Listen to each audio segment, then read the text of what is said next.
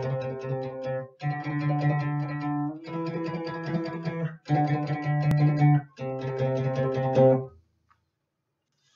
everyone, and welcome to Frontline America.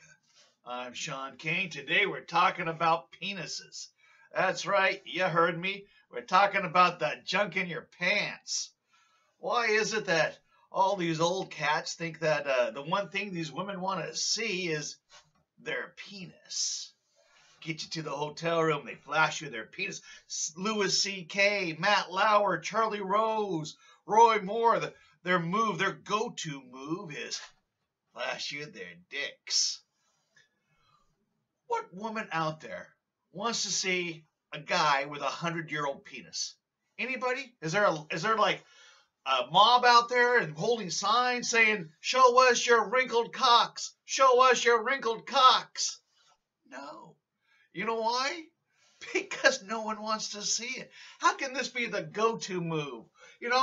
Normally old guys would like offer to buy you a car, take a ride on their plane. I mean, something, tangible. But not these cats, man. They want to flash you the penis. Like the moment you see it, it'd be like a hypnotic dance. Ooh, I just can't say no to a 100-year-old wrinkled cock.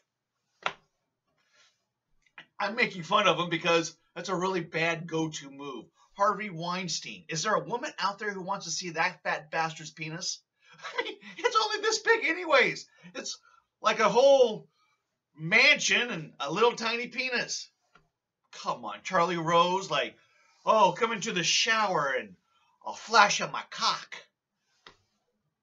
All I'm saying is, guys, if you're over the age of 50, you got to come up with a better game plan than the penis flash.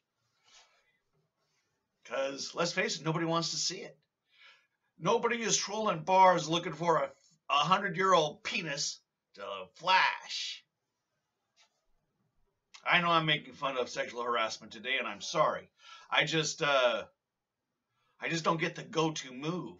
The hey baby, come up and I'll show you my penis. Or watch me jerk it off.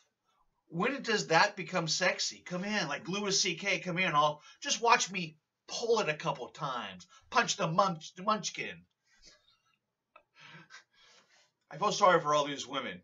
Not because they had to see their penises, but because they had to see their penises. Oh my God.